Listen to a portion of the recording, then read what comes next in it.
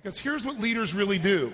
They maximize resources. A leader can come into an organization that's totally torn up in horrible shape, take the same resources, take it to another level. Your body, your mind, your emotion, but you can't maximize it when you're trying to fit in. And you can't maximize it when you live by everybody else's rules.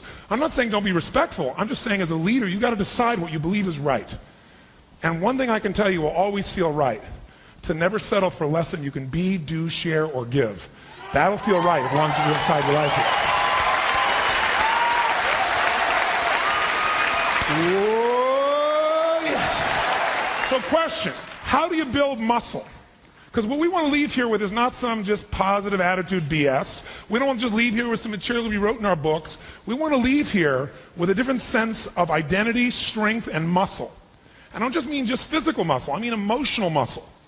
Because think about, how do you build a muscle? What do you do? No. Exercising a muscle is how you keep it. If you don't use it, you lose it. Faith unused, faith unemployed does not grow. It diminishes, true? Courage that's inside of you, that after a while you don't use your courage, you don't make yourself do it. The courage muscle doesn't get bigger, it gets smaller. Passion between a couple, you're so busy and you're so tired, unexpressed, after a while that passion dwindles, sometimes moves to seemingly nothing for people that really do love each other. But what's happened is they just haven't used the muscle. It's so weak, it's like, where would we even start? Right? That process happens in all human beings, and the emotional muscles are the one that shape every leader in every part of this world. Because everything that's happening in this world is an emotional game. 911 was an emotional game. 12 guys took down a $5 trillion economy for a few days, shut down the air transport system, and put the word terrorism, fear, and uncertainty into 255 million Americans. I don't support it, but one thing drove it: emotion.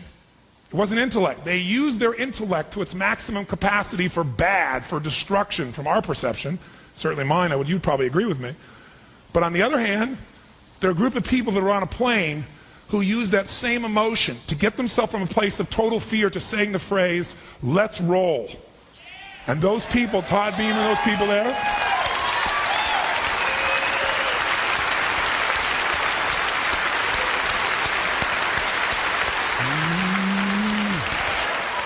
those people use that emotion to give their lives also, but to protect life.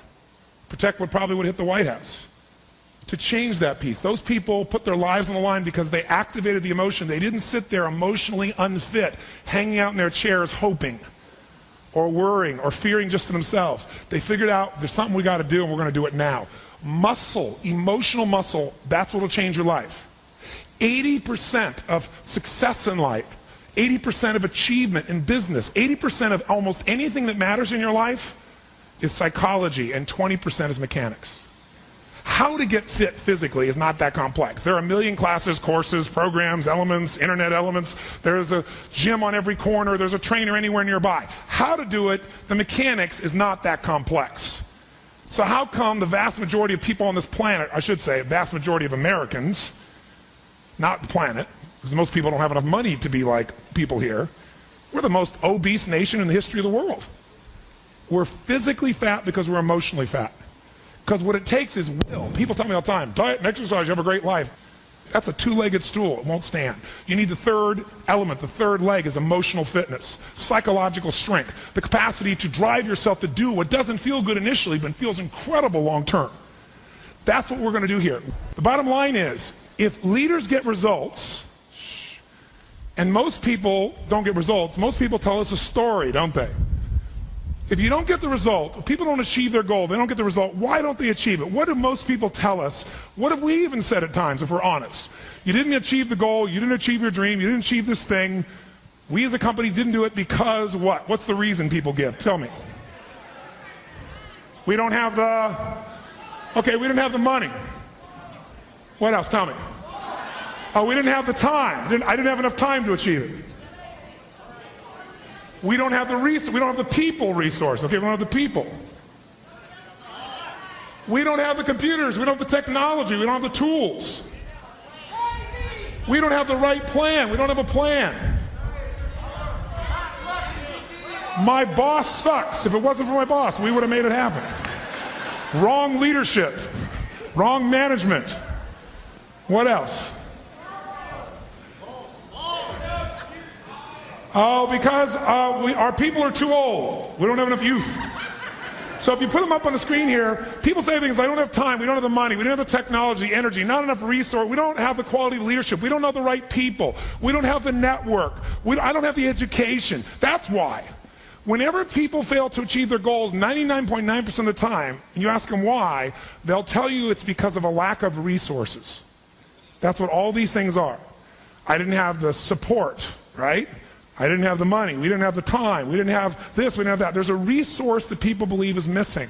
And that resource, belief structure, then keeps people from ever being able to really lead. Because what leaders do is they find a way to maximize whatever resources they have, as little as they may be, and they don't believe in limited resources. I'll give you an example. Let's take a business example to start with.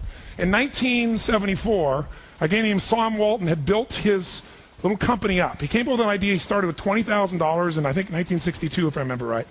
But by 1974, within 12 years, he had 78 stores. And you know how he did it?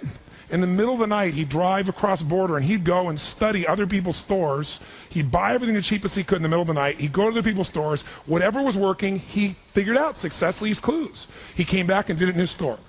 Whatever was working in any store, in any competitor, anywhere he could do it, he did it.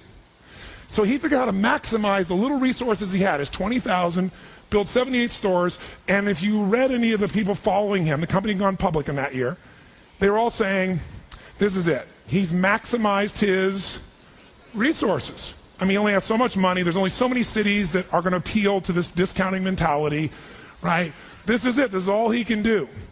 And the word on Wall Street was, sell. Now what's interesting is, at that time, you look at Sears and Kmart, and they were gargantuan companies, weren't they? 20, 30, 40, 50 times, 100 times his size or more, probably.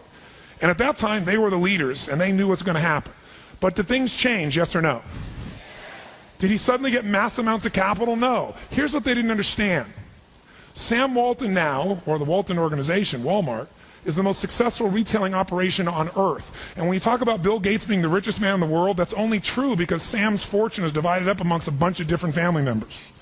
You put them together, they dwarf Bill Gates. Sam Walton did this. How did he do it? What people underestimated is that this guy could go to 4,400 stores, do $250 billion. Where's Kmart today? And they've been shrinking. All of them have been shrinking. And he's the dominant force on earth. Here's the thing he understood. Resources are interesting, but the ultimate resources are the feelings of emotion that make you resourceful. Think of it this way. Resourcefulness is the ultimate resource. What do I mean? What are the emotions that make all this possible? What's the fuel that takes an idea from being in your head where you intellectually know what to do? How many have had an idea, for example, was a great idea, you're excited about it, and then you didn't do anything. One day, there you saw it on the shelf, you saw it somewhere else, someone stole your idea. How many have had this happen? Say, I. The only difference between you and that person was not that they had more resources, they were more resourceful. What are the ultimate resources? They're emotions like vision. Creativity is a